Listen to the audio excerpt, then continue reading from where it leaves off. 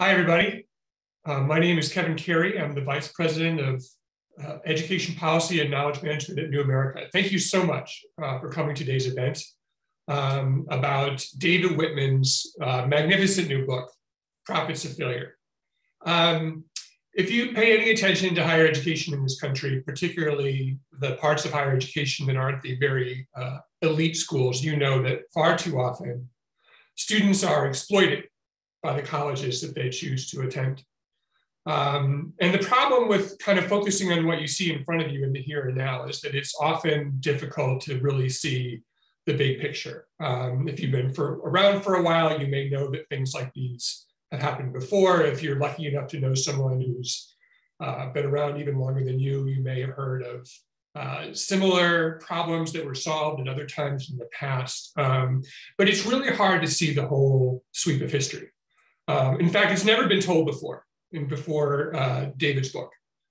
This is really the first time that anyone has looked at the entire expanse of the way American higher education chooses to finance and regulate higher education and the consistent pattern of the failures of those policies and the real incredible human costs that those failures have created.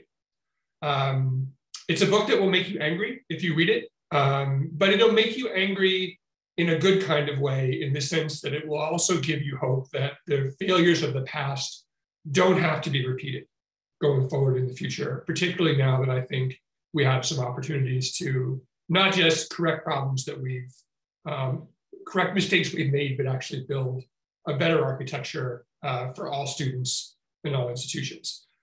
We're thrilled to have David and a fantastic group of panelists here to discuss this book, including former Secretary of Education, Arne Duncan. We're very grateful to all of you for joining us here in this virtual event. And now I'm going to turn it over to my friend and colleague, Bob Shireman of the Century Foundation. Bob. Thank you, Kevin, and hello to everyone who has tuned in. Thank you for joining us today for the premiere of The Profits of Failure, For-Profit Colleges and the Closing of the Conservative Mind by David Whitman. As I mentioned, I'm Bob Shireman, the Higher Education Program Director at the Century Foundation, which is co-sponsoring this event with New America. A special thanks to Danielle Douglas-Gabriel, National Higher Education Reporter at the Washington Post, who will be moderating today's discussion after some opening remarks by the book's author. Joining in that discussion, in addition to Arne Duncan, will be Antoinette Flores, Managing Director for Postsecondary Education at the Center for American Progress. I first met David Whitman in 2009 when I joined the Department of Education, where he was serving as Arne's speechwriter. We never formally worked together on the issue of for-profit colleges, but I remember a hallway discussion where David was telling me about the fact that he had attended a for-profit school to get his massage therapy training and license. He had had a good experience, so we talked about the importance of figuring out how to set up guardrails that allow federal aid to for-profit schools, but that prevent those schools from using that federal stamp of approval in a way that hurt consumers. Little did I know that that little spark, that conversation, would grow into the most comprehensive history of US for-profit education ever compiled, the book that we are discussing today.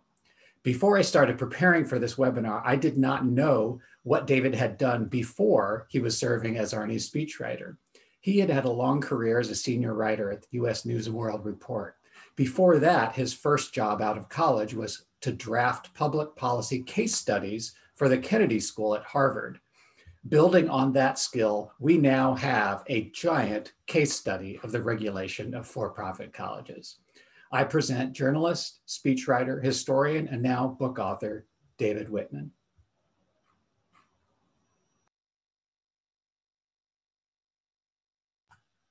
Are you unmuted, David?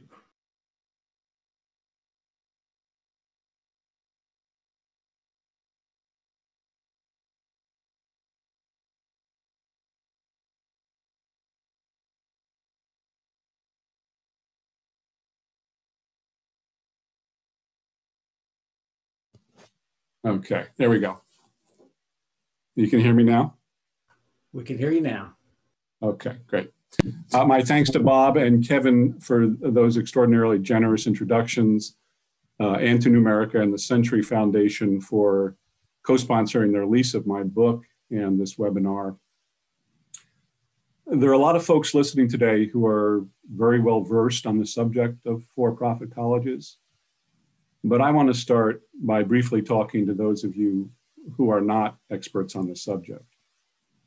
And I think an obvious question to start with is this: why is the seemingly eye-glazing subject of the history of for-profit college regulation not only important, but surprising?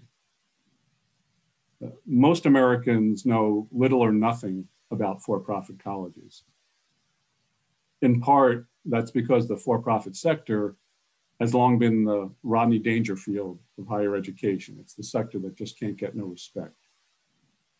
Parents may dream of sending their child to an Ivy League college, the flagship research university in their home state, maybe their alma mater, but they don't dream of sending their child to a for-profit university. In 2020, just 1 in 3 Americans thought that for-profit colleges are, quote, for people like me. Former House Speaker John Boehner, who was a big booster of for-profit colleges, lamented that for-profit colleges are second-class citizens in the world of higher education. Those popular prejudices are both mistaken and short-sighted, because the fate of for-profit colleges and how the government chooses to regulate them is surprisingly consequential for millions of Americans. Next slide. Each year, good for-profit colleges successfully train tens of thousands of students to take jobs as medical assistants, cosmetologists, business administrators, registered nurses, HVAC technicians, jobs that can change the trajectory of students and their families for years to come. But each year, bad for-profit colleges leave hundreds of thousands of students with no job and steep debts, and they can ruin or mar the lives of students and their families for years to come. And because career colleges are heavily subsidized by the federal government through the federal student aid program, government regulation of for-profit institutions helps determine the return and effectiveness of tens of billions of taxpayer dollars. So, like it or not, everyone on this webinar today is helping to fund for-profit colleges and the more than 1 million students who attend them today. Now, this public ignorance and indifference to for-profit colleges is compounded by the fact that the adults who attend them are among America's most vulnerable and neglected students. Next slide. They are single moms, disadvantaged adults, veterans, minority students, and displaced workers. These students are doing all the right things. They are enrolling in for-profit colleges to get new and better paid jobs, and they're trying to improve their lives and those of their family. These are the very students, the most vulnerable consumers, that government and society should place a priority on protecting and from racking up unaffordable debt for a worthless degree or certificate. And since the majority of students at for-profit colleges are minority students, how students fare at for-profit colleges is very much a test both of social justice and of racial equity. Now that's why taxpayers, that's why the person in the street should care about for-profit colleges. But contrary to what people see on the news, the worst outrage in higher education today is not the Operation Varsity Blues scandal. This was the scandal in which Hollywood actresses Felicity Huffman and Lori Loughlin, along with 30 other wealthy parents, were charged with cheating on their kids' admissions test or bribing their way to get their kids into selective colleges. Now, I don't defend what those parents did for a moment, but the worst scandal in higher education today, far and away, is the subpar education that hundreds of thousands of non-traditional students and low-income adults receive at mediocre for-profit schools. In the college admissions bribery scandal, about 50 people were charged with conspiracy to commit fraud between 2011 and 2018. By contrast, since 2016, more than 315,000 students have filed claims to have their federal student loans forgiven because they say their for-profit college defrauded them. Now, before turning to the book, I want to just add a brief personal note. During the nearly 6 years when I was the speechwriter for Secretary of Education Arne Duncan in the Obama administration, I wrote about many subjects for Arne, but for-profit colleges was not among them. And yet I watched the regulatory debates about for-profit schools from a distance with keen interest for a couple of reasons. I started my career as a journalist way back when at US News and World Report in 1985. During the second term of Ronald Reagan, I covered social policy, and I had interviewed Reagan's then Secretary of Education, Bill Bennett. I knew that Bill Bennett was a ferocious critic of for-profit schools. Next slide. So when the Obama administration started regulating these career education schools, I was surprised that many conservatives had completely forgotten Republicans' traditional support for accountability measures at for-profit schools, and that they didn't even realize they were taking the same position as the Democrats who had opposed Bill Bennett in the 1980s, folks like Senator Ted Kennedy and Paul Simon. Now, there was one other more personal reason I kept tabs from a distance on the regulation of the for-profit sector. As Bob mentioned, as part of a mid-career transition out of journalism before I went to the department, I had enrolled in a for-profit massage therapy school.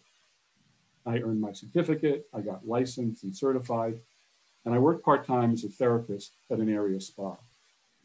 I had a good experience at my massage therapy school, and I knew firsthand the virtues of a good for-profit school. And as far as I knew, I was the only relatively senior political appointee in the education department who had ever earned a certificate at a for-profit school. So with all of that as an introduction, I want to take a few minutes just to lay out the sort of three main themes and findings of my research in my book.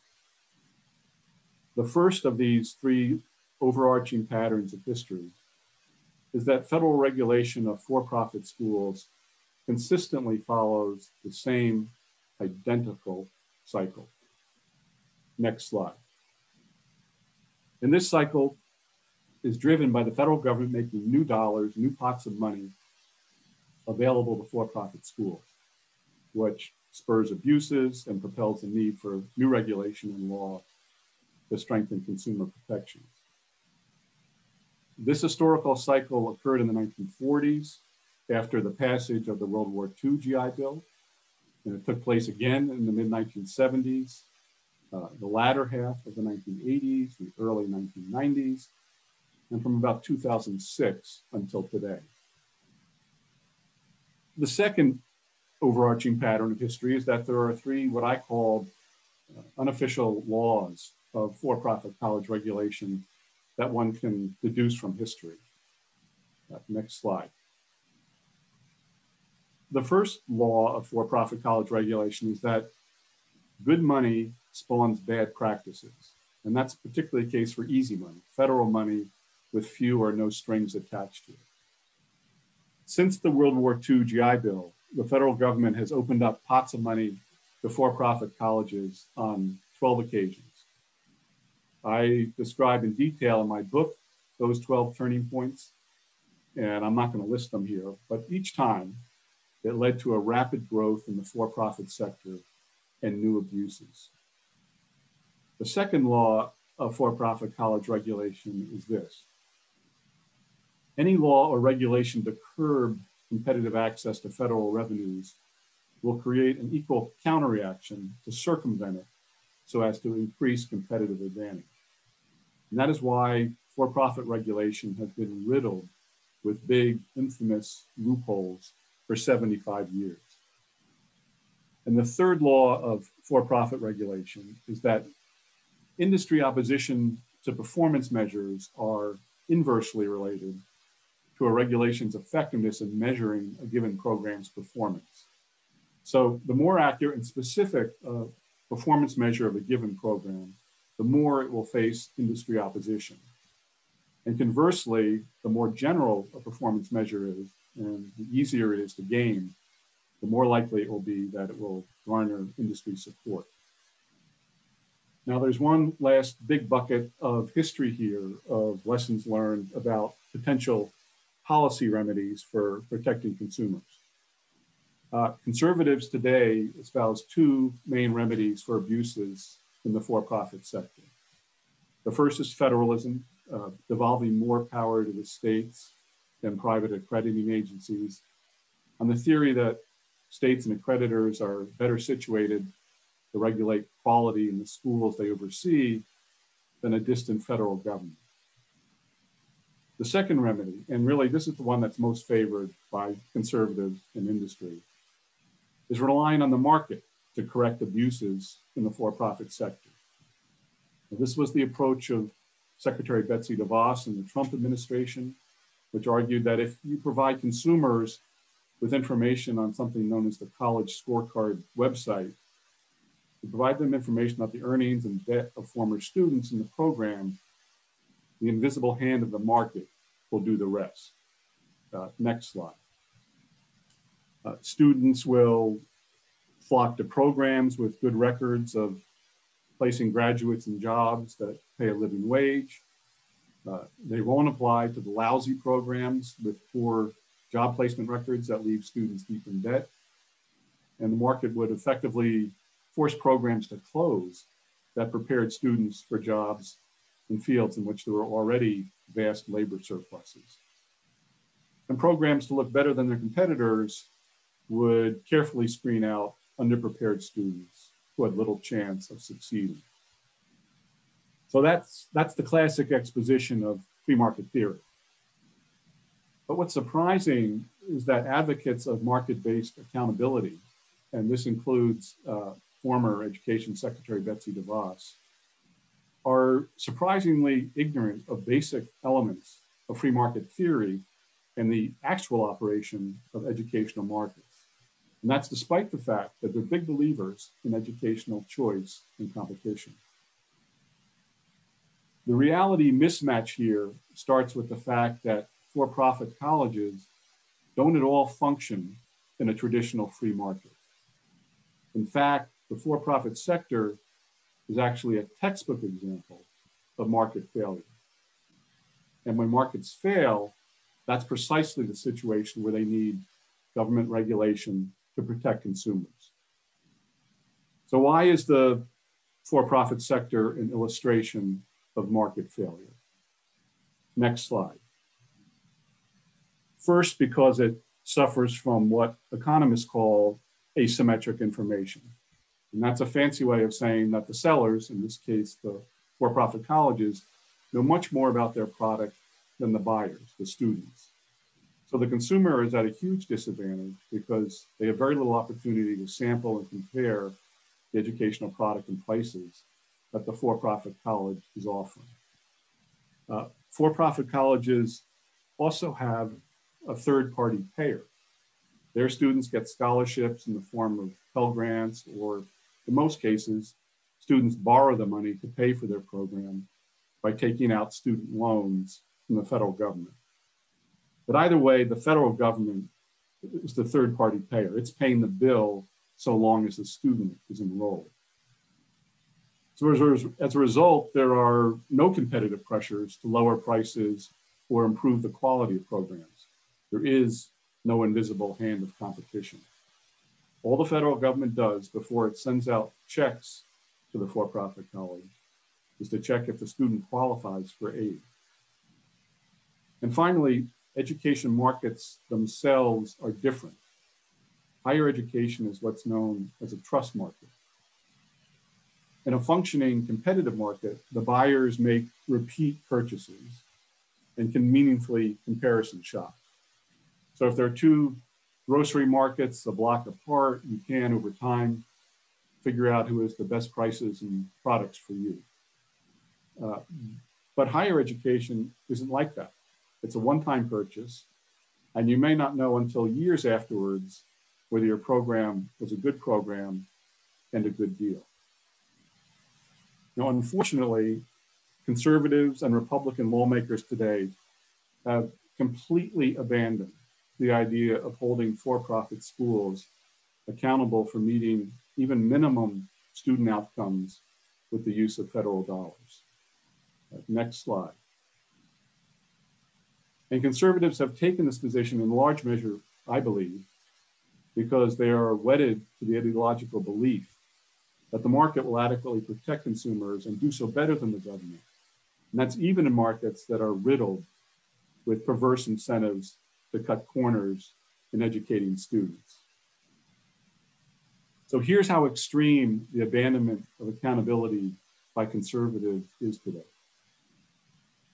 After Secretary DeVos rescinded the Obama administration's gainful employment rule, which required career programs not to saddle students with unaffordable federal student loan debts, it is now possible for a career education school to have 0 graduates, 0 students placed in jobs in the field of training, and have every one of the graduates deep in debt.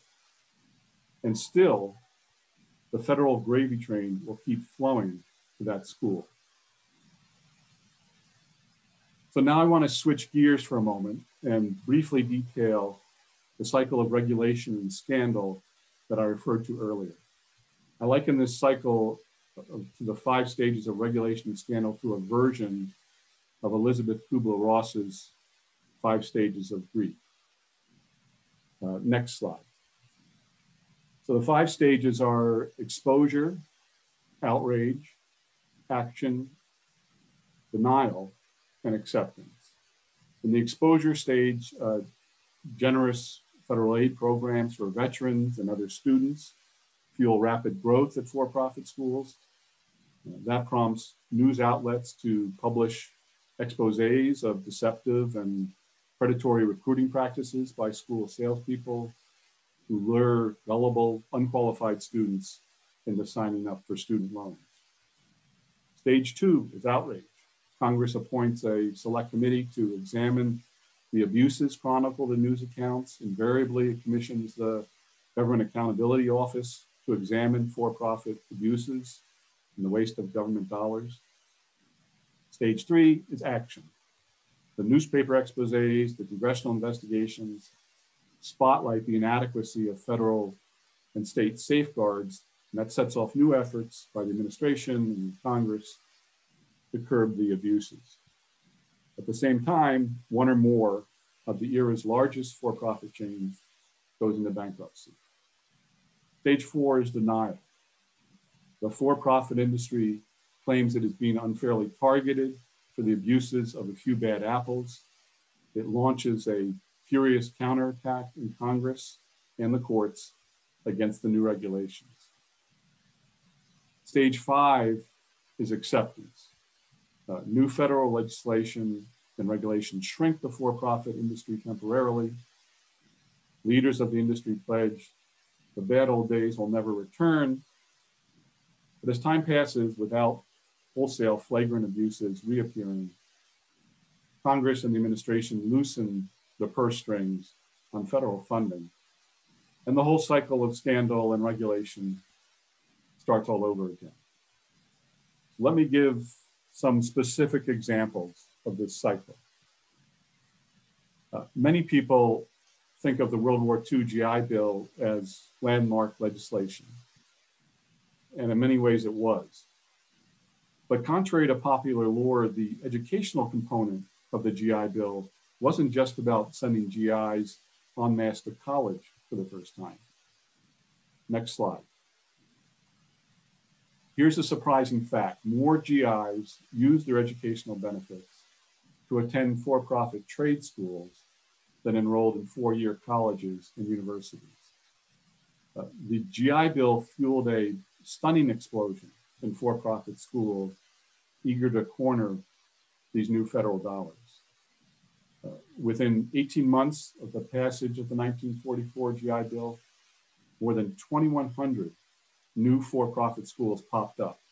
That's an average of 4 new for-profit schools per day. In 1948, Collier's magazine reported that the educational provisions of the GI Bill had squandered at least $500 million, supporting what proved in many instances, and I quote, to be the greatest boondoggle of all time.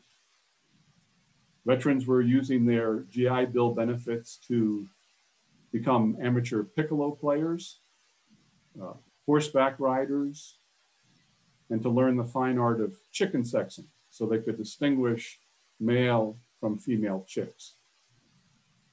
A week after the Collier's article appeared, Homer Ramey, a Republican lawmaker from Ohio, wrote his own article for Collier's and complained that for-profit owners had established new schools that, quote, milked the federal treasury of the taxpayers' funds without giving any worthwhile return. Several years later, a select congressional committee followed up by completing the first of a half dozen committee investigations that would follow in coming decades. Next slide.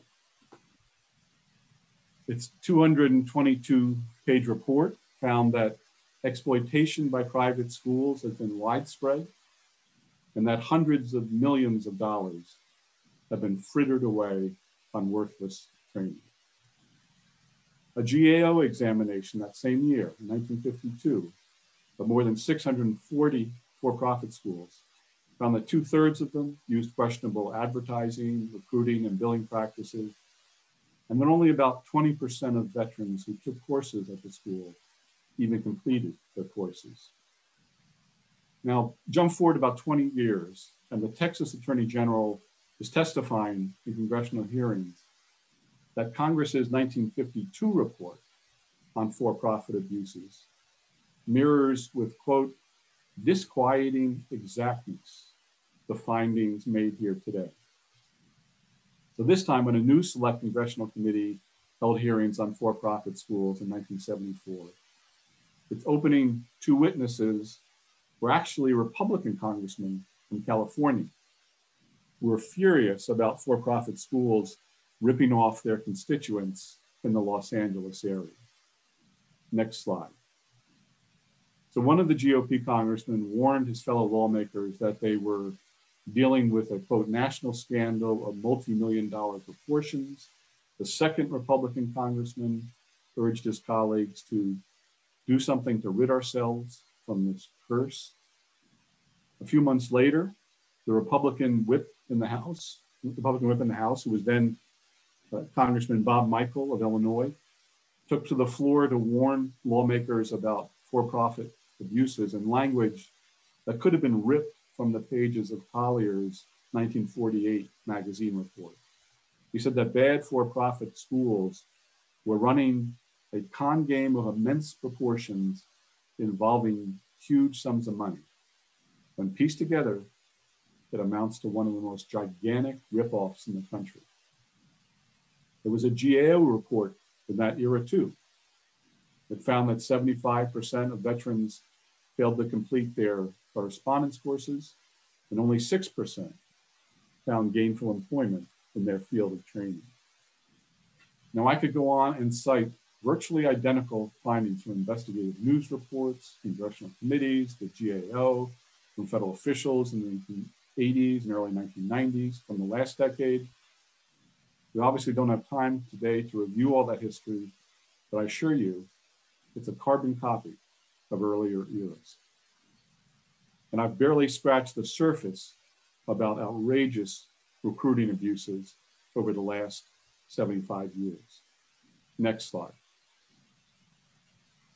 For-profit schools have recruited and enrolled individuals at homeless shelters, halfway houses for institutionalized mental patients, county jails, drug rehab centers, public housing projects, welfare offices that cater to seasonal migratory farm workers, and servicemen at overseas Army barracks, including signing up veterans with traumatic brain injuries who didn't know what course they were taking. Perhaps the biggest outrage was what is known as Greyhound therapy. In 1989, the Houston Chronicle discovered that 2 local for-profit schools were actually busing the homeless from shelters in Dallas, San Antonio, and New Orleans to Houston to sign them up for student aid. While they were on the bus, the homeless men and women signed their student loan promissory notes. When they got to Houston, the schools dumped the homeless back into shelters and cheap hotels until the schools received their loan money. So you can't read the history of regulation and scandal and walk away thinking that the problems of the sector are just the problems of a rare bad apple. Next slide. The problems and the abuses are far more systemic than that and are driven by the perverse economic incentives that for-profit schools have to cut corners in educating students to generate more profits. Consistently, there are 3 big problems that are far more common in the for-profit sector than anywhere else in higher education. Next slide. For-profit schools, first, are far more likely than other schools to close abruptly, leaving their students stranded midstream in their studies and often with no other program to which they can transfer. Second, they're far more likely to engage in deceptive advertising, boiler room recruiting tactics, and fraudulent misrepresentation than other schools. And finally, they are far more likely to leave their students saddled with unaffordable debt for worthless degrees. So, how should federal officials and lawmakers address the problems in the sector? The last chapter in the book lays out a series of actions that would better protect consumers. I'm not going to get down in the policy weeds here, except to make one last point. For most of the last 2 decades, conservatives and industry spokespersons have maintained that the primary guiding goal of federal regulation should be to treat all sectors of higher education equally, to create a level playing field for all institutions. Well, that sounds like a goal that everyone should support. But even a little bit of forethought would show that it's a kind of faux equity standard. No matter what the Supreme Court says, corporations are not people, and for-profit colleges are not students. It is critical that students and subgroups of students be treated equitably, but not that institutions be regulated in a uniform manner. Next slide. In fact, it's impossible to create a level playing field in higher education regulation without rewriting vast swaths of the tax code, securities law, and consumer protection statutes, because the law already draws far-ranging distinctions between for-profit and nonprofit entities. But even if the law treated all colleges and universities identically, differential regulation for very different college sectors with different missions makes sense. In this country, we regulate trucks and cars very differently, even though both are motor vehicles. Trucks are regulated differently because they are inherently less fuel efficient and they present different safety problems than cars. And the same is true for-profit and nonprofit colleges.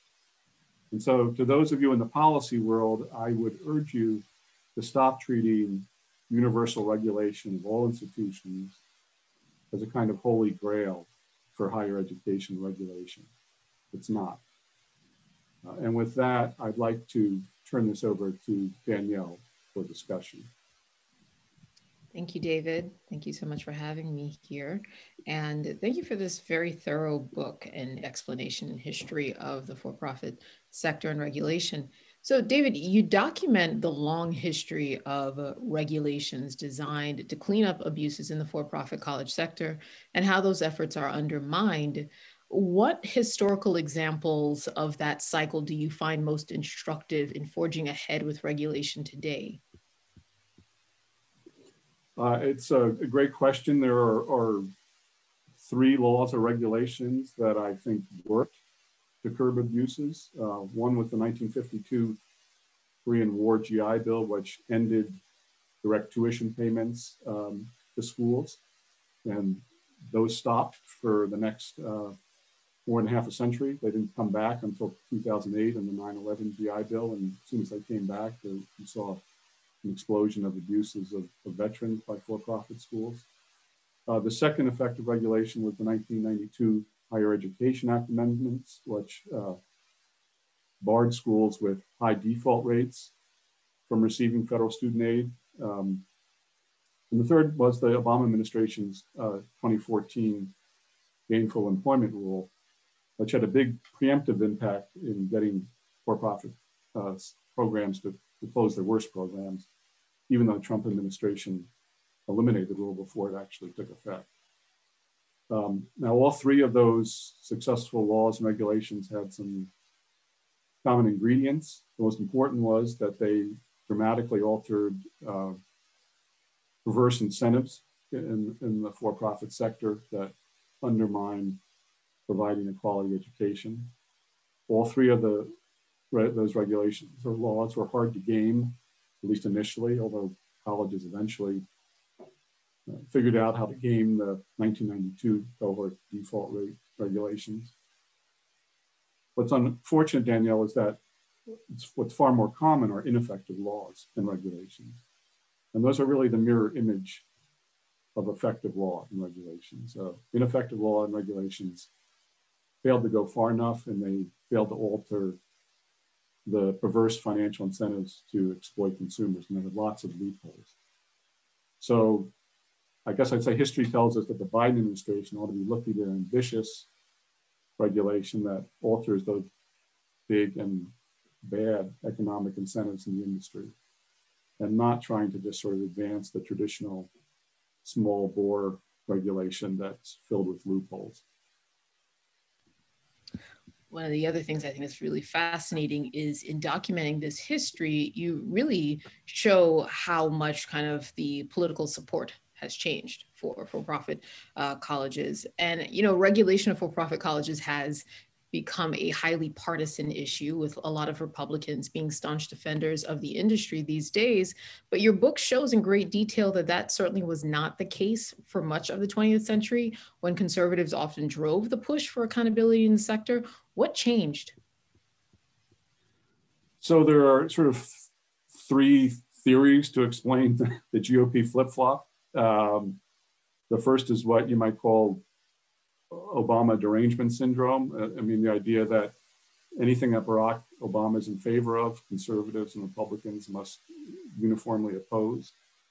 The second theory might be called the sort of dear leader syndrome. The idea that Republicans must follow Donald Trump in lockstep. And as everyone knows, Trump founded a for-profit university in his name, and he defended the school from lawsuits and some pretty damning evidence that his university was largely a sham.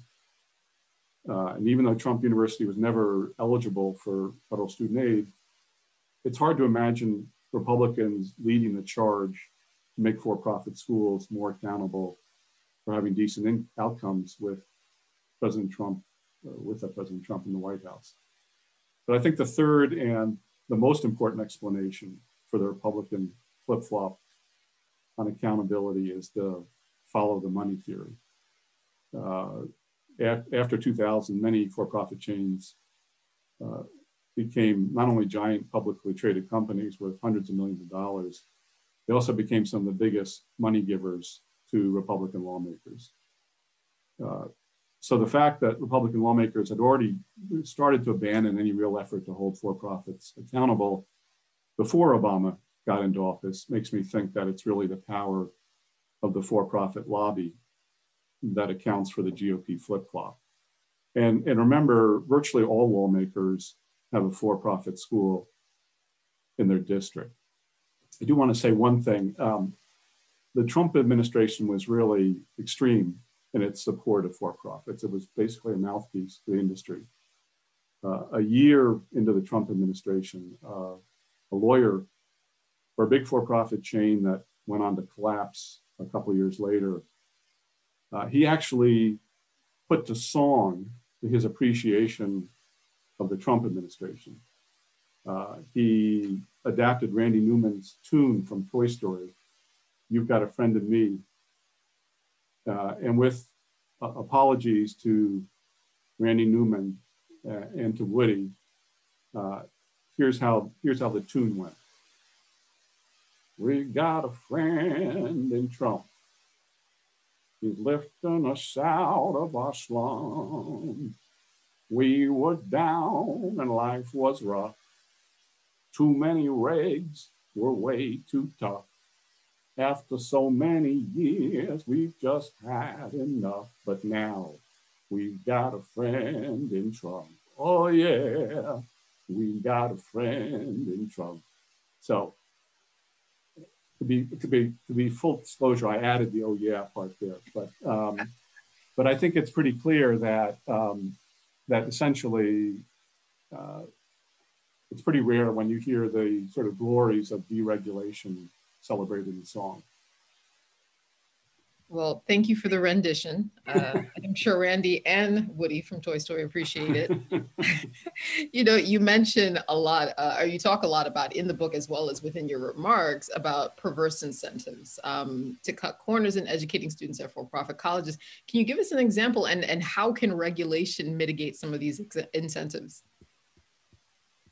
Well, you know, the title of my book is "The Profits of Failure," and I didn't use that title just because it was a pithy title. As I point out in the book, there are actually a number of instances where it literally pays off quite handsomely when a for-profit school fails. I'll just cite two examples here. One was the business model of correspondence schools, which were for-profit schools. These mail-order schools would have had to close if all or even most of their students succeeded, because they never would have had enough staff and resources to run quality programs for tens of thousands of students. So the school's business model actually depended on having most of the people sign up, pay for their course, and then drop out without ever completing the course. Another example of the profits of failure is recruiting underprepared students en masse to enroll in school and take out federal loans, even if there's little or no chance they're going to complete the program. And typically schools have done that by recruiting what's known as ability to benefit students. These are students who have dropped out of high school and don't have a diploma or a GED, but they can still get federal aid to college if they pass sort of a notoriously easy ability to benefit test. So those are two examples. So with that, actually, let's welcome some of our panelists into this conversation. As previously mentioned, we have with us today former Education Secretary Arne Duncan, who is now a managing partner at the Emerson Collective. We have with us Antoinette Flores, the Managing Director of Postsecondary Education at the Center for American Progress, and again, Bob Shireman, the Director of Higher Education and Excellence at the Century Foundation. Thank you all for joining us. I will pitch the first question off to Bob, but for the rest of the panelists, please feel free to reply whenever Bob is done, and that goes for all of the questions we have today. So Bob, you know, there's a lot of discussion in David's book about the gainful employment rule to ensure graduates of career training programs don't wind up with unmanageable student debt. The Trump administration have rescinded the Obama era rule, and President Biden has promised to revive it. What features of the regulation are worth keeping, revising, or discarding altogether? Well, I think overall the structure of the gainful employment rule made sense. The 2014 rule, by looking at the question of how much is borrowed generally by students and what kind of earnings do they have in the future. So I think it would be perfectly appropriate for the Biden administration to reinstitute the 2014 version.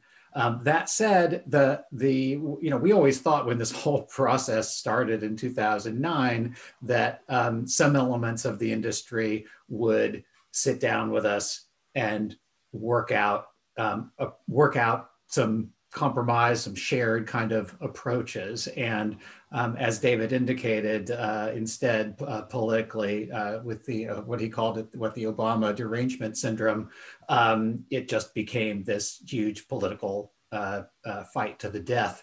And I would hope that maybe things have changed and that maybe some elements of the industry could sit down and talk through approaches that might address concerns that they have about the way the 2014 rule worked. But that said, I think going forward with that approach would be fine. I'm going to pitch this next question over to you, David, actually. For all of the flack the Obama administration received for targeting for-profit colleges, there was an equal amount of criticism from consumer groups and even the Education Department's Inspector General that the administration did not go far enough, fast enough to prevent the collapse of Corinthian colleges. What lessons can the new administration glean from that case? I think some of the IG criticism was fair, and I think there are lessons to learn. One important lesson is to learn, obviously, is not to intervene when it's too late to intervene. And there were, the administration didn't have any kind of adequate letter of credit on record. So when Corinthian College failed, there wasn't any protection for taxpayers as a result of those losses. The creditors also need to do a much better job of supervising troubled institutions, particularly preparing teach-out plans. So if an institution closes, there's a realistic plan that can be put into action pretty quickly to make sure those students can transfer to another institution. And that just didn't happen in the Corinthian College's example. Unfortunately, those lessons were unlearned again in the Trump administration, which had its own version of the Corinthian College's collapse that was disastrous with the Dream Center schools and some other for-profit chains that closed very abruptly. So I will throw this next question over to Arne. Regulations are rendered useless if authorities fail to enforce them. And David's book has shown that the Education Department has a history of giving institutions a multitude of chances to redeem themselves before facing sanctions. What can the Biden administration do to strike a balance to achieve fair and effective oversight? First, I just want to thank David. This is just an unbelievable amount of hard work and a very complex subject. And Dave's, I'm a little biased. He's a good friend. We did great work together, but he's a master at sort of distilling hard truths from complex situations. I think that's what he's done here. So I think at the end of the day, what I personally believe, I agree with David on almost all these things, that this is not a bad apple syndrome. You have a structure that is broken. He calls it a market failure. I think that is accurate. That's something that's not going to self-correct.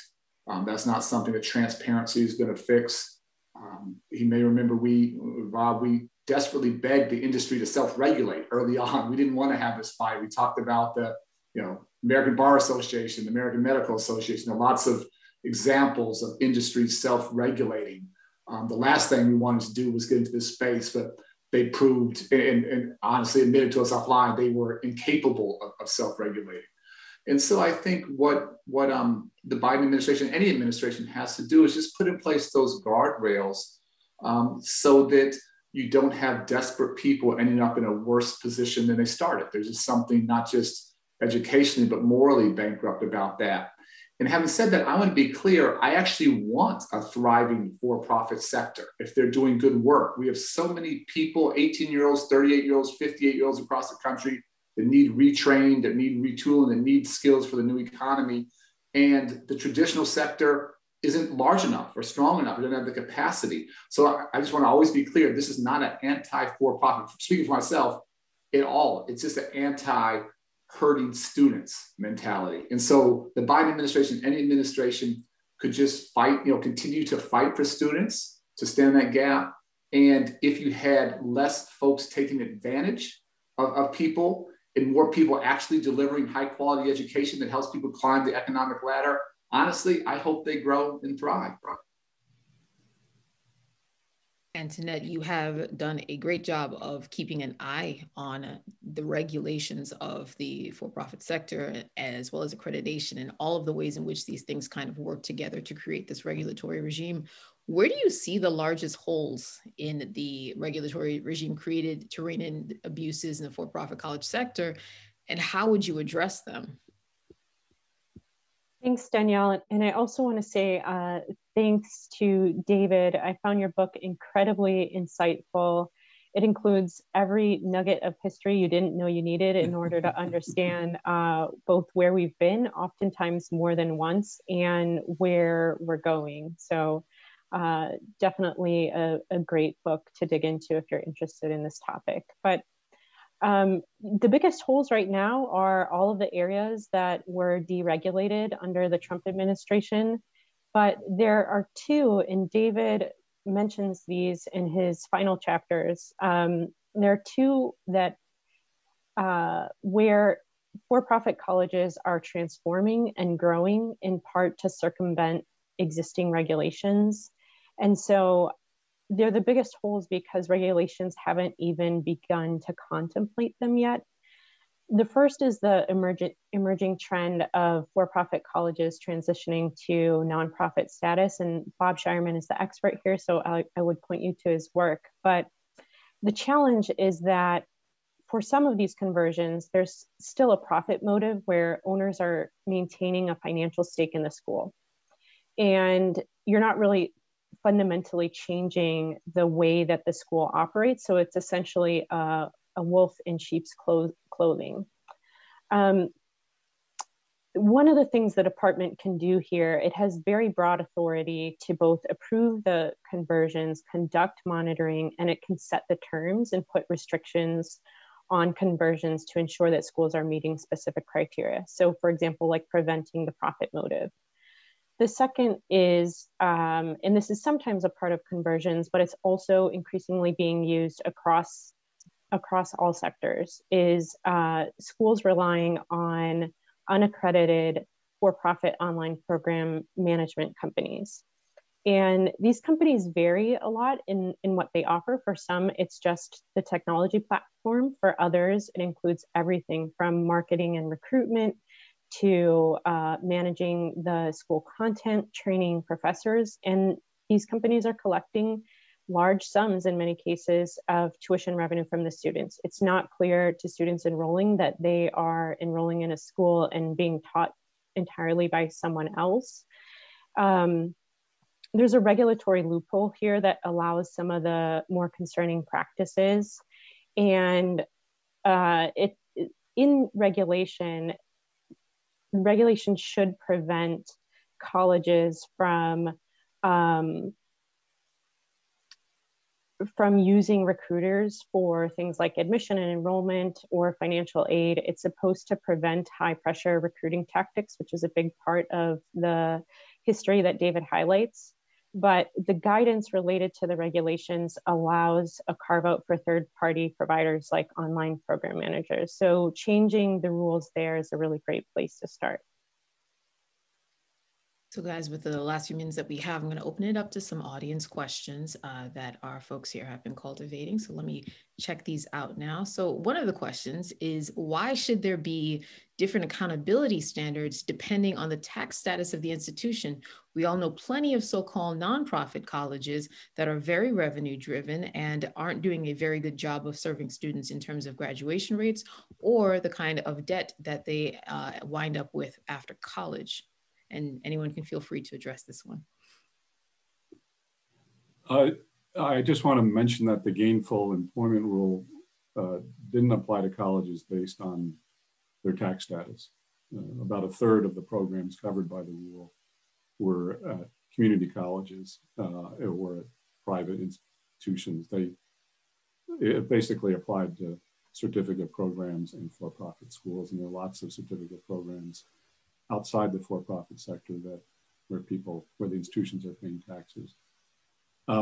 The answer to that question is really what I stated in my near the close of my remarks, that there are three big problems that are just far, far more common in the for-profit sector than any other sector of higher education. And those are leaving students with unaffordable debt, closing midstream, and not providing a transfer route for students, and using fraudulent, deceptive recruiting tactics.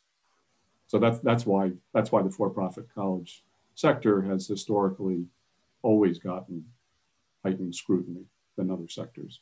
And I'll just add to that the term tax status is misleading because it makes it sound like the differences are like between being, married versus single on a tax status, but it is actually an accountability status. So when you're legitimately a nonprofit, you are accountable to a board that is not the moneymakers. They were prohibited from being the moneymakers.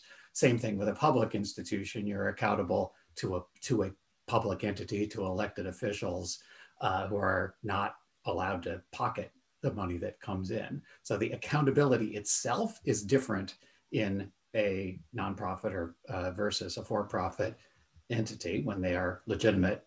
And so it's asking, and I think David makes this point in his book, asking for the regulations to be the same is a nonsensical question, because accountability by definition is different at nonprofit, public, and for-profit institutions. So another audience question, can't vigorous oversight of department accreditors actually make a big difference in which for-profits can continue? Didn't the termination of ACICS and the consequent greater oversight by other for-profit accreditors cause many of the low-performing for-profits to close? Should this be the primary focus of the department going forward? I can weigh in there a little bit. I wouldn't say that the increased scrutiny of institutions by accreditors is what has led some institutions to close.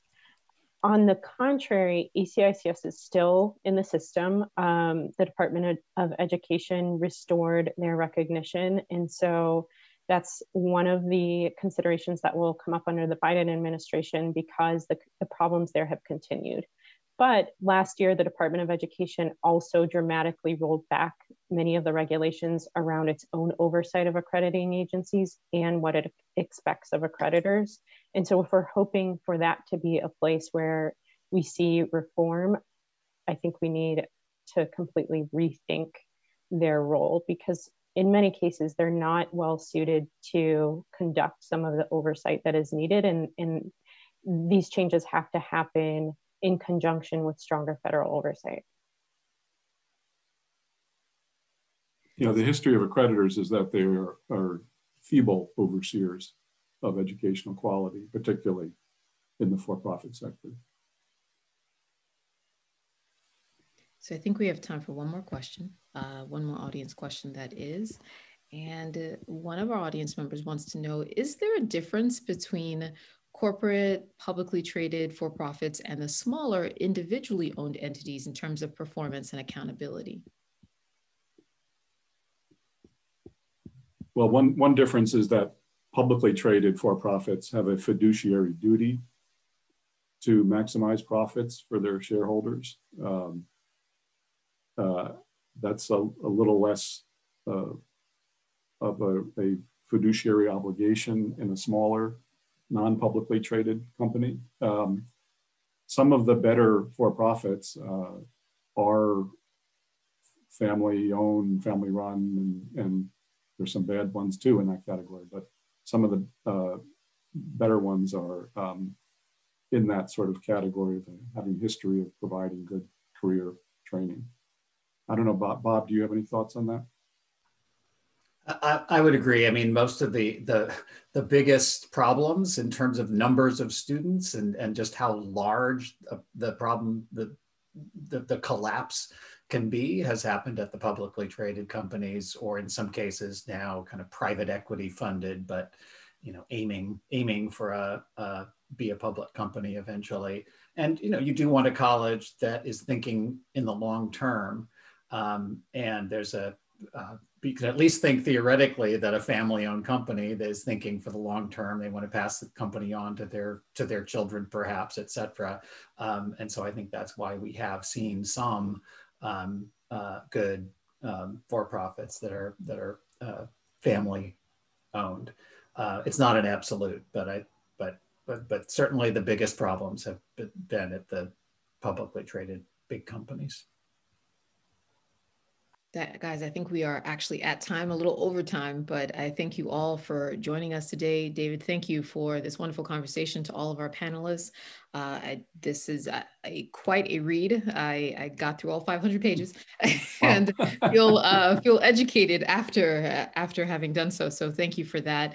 Thank you again to New America Foundation, as well as the Century Foundation, for hosting this. And thank you guys for joining us. That's it. I wanted to say add my thanks to appreciation to Danielle, to New America Century Foundation, all the panelists. The book's available paperbacks available on Amazon if you'd like to read it. And thanks for everybody who tuned in today.